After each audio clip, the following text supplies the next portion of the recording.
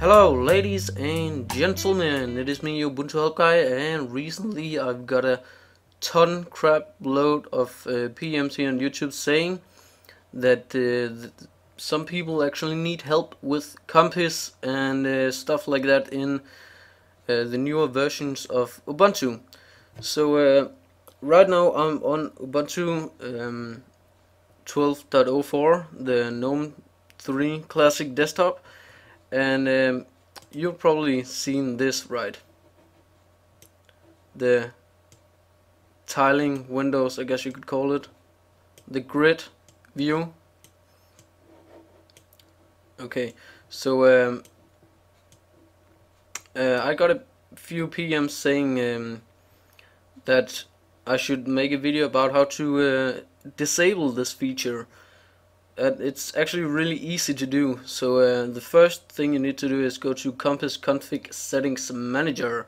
If you don't have that, then go to Ubuntu Software Center and download CCSM. Just type in CCSM and this should power up. So install this. So next up you need to open the program actually, and then scroll down.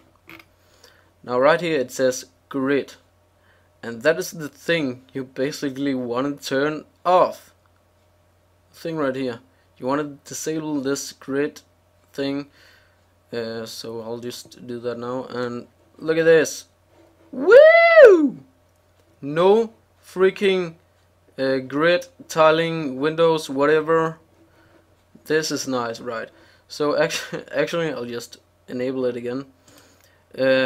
In the grid option you can actually customize the grid feature, so you can do the grid tiling windows with your keyboards, for example.